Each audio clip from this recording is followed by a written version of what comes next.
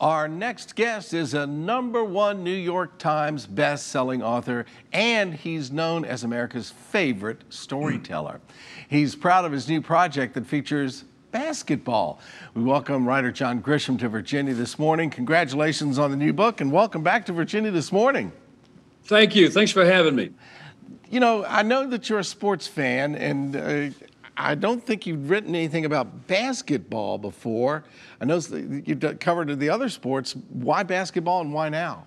Well, I've been waiting for a long time to get a good story. I've wanted to write a basketball novel for a long time. And I had the two football ideas, 20 years ago. I had the baseball idea 10 years ago, and just kind of waiting for a story to come together, and it finally all jailed about a year ago when they canceled March Madness, and I had to have a basketball fix, so I started writing a basketball novel. So one good thing out of canceling all of that is we got a new John Grisham novel about basketball. There you go. So this is a story about a young man named Sooley, and his story coming from Africa to the United States to play in a tournament, right? Yeah, we meet him. He's 17 years old. He's coming to the U.S. He qualified for the All-Star team in South Sudan, where he's from, a very poor country. He's from a poor village, but he's a really good player. And so he made the team. He wasn't one of the stars. They came here in the summertime to play in a showcase tournament against teams from around the world. And the dream is to be scouted and noticed by American coaches and maybe get a scholarship. And that's kind of the opening few chapters of the book. Yeah. And then things take a really bad turn for him, don't they? While he's here, some terrible things happen back home. His village is attacked by rebels. His family is scattered. He's not sure where they are, if they are alive. And you can imagine, he wants to go home. He wants to go home and find his family, and he can't go home. Wow. There's no home left, which is true for most refugees. And then, of course, in typical John Grisham style, you start to unravel all of this and dig a lot deeper. I'm just wondering, the cover of the book has you playing basketball in a high school gym. Were you ever a serious ball player? I thought I was. I mean, in my own mind, I was a real prospect, but the college coaches never said a word. They couldn't find our driveway, and I never got a phone call from a college coach. I actually quit after my junior year. That photograph that everybody's having a lot of fun with is me as a junior in high school, and that team was not very good. It was a long season, and I just kind of realized that this career is not going anywhere. I need to stop and concentrate on baseball. That didn't happen either. So I finally had to give that up. Yeah, it reminds me of my first radio job. They asked me if I had any experience doing play-by-play, and I went, "You bet, man. I called play-by-play when I was shooting hoops in the backyard all day long. It's Bevins for the three-pointer."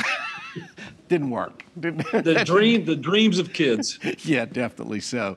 So, in college basketball, I know you're a UVA fan. I see one of the UVA banners behind you there, Tar Heels as well.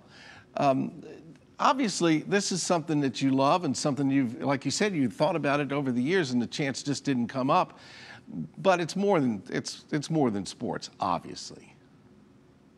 Our son went to UVA on a baseball scholarship. Didn't play much, quit and joined a fraternity. But so he's a true Wahoo. Married a girl from UVA. They live here in town, in Charlottesville.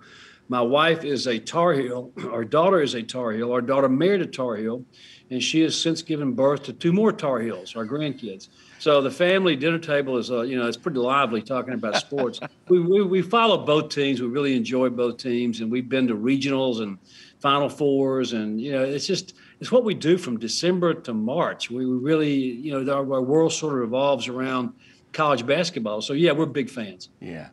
So Sooley is stuck here. There's civil war back in the Sudan, and you're helping us help him find a way back, I'm guessing. Yeah, his coach of the summer team knows a coach here. They all know each other. He pulls a string or two, and Sooley gets a scholarship to a small school in North Carolina, NC Central, the other school in Durham. And he shows up on campus, deeply concerned about his family, and that's his primary concern. He's on a basketball scholarship, but he's going to be redshirted. He's not a great player. but he's growing at an alarming rate. And his idea of therapy to get away from his problems is to spend 2 hours in the gym every morning shooting baskets. That's what he does. And he also likes to pump iron. So he goes to the weight room. His body becomes this specimen, and he's getting better as a player, growing. And the season starts for Central, get off to a bad start. There's some injuries, and it's, the season you can see just unraveling. And the coach at one point says, look, we can't stop this kid in practice. Nobody can shut him down. Let's put him in a game. Forget the red shirt stuff. And that's what happens. And that's when the legend of Sooley takes off.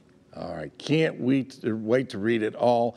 What's the next sport? Is it lacrosse at UVA? I don't know that sport. I know basketball, football, and baseball. That's all I can write about. So we may be done with sports for a little while. We may be done with sports for a long time. It was an honor talking to you, sir. Big fan, and I can't wait to pick up the book. Thank you so much. My pleasure. Thanks for having me, guys. All right. Folks, for more information on John Grisham, please look for a link on our show website later this afternoon, WTVR.com/VTM. All right. So do you ever find yourself when you're doing an interview thinking, I'm actually talking to John Grisham? I mean, does that happen to you? It's like, I was watching it on camera that was taped obviously earlier, and I'm watching myself and I can see in my brain, I'm like, calm down. Just think of the next question. Yes, yes, and it all sort of unfolds in real time. You're like, I'm talking with John Grisham, and then you're like, I'm talking with John Grisham, and he's right there, and he's talking back to me. Oh my gosh, he just used my name. I know. I was like, he said Bill. I'm like, oh. But you know what's great? You had a great conversation with him, as would be expected. You're talented, he's talented. You're both, it's cool. There's excitement there, the book, but it's like you're talking with a friend, which is really cool. Yeah, he was easy. He gave great answers. I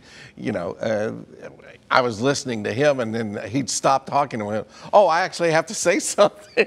But that was fun, and the book sounds fantastic. Well, duh. Yeah, absolutely. And really cool that John is able to take that time to invest in something he's super passionate about. That's what a household rivalry will do with multiple schools and alma maters. I love the fact that he said, my daughter's a Tar Heel. She made a Tar Heel. Then she made 2 more.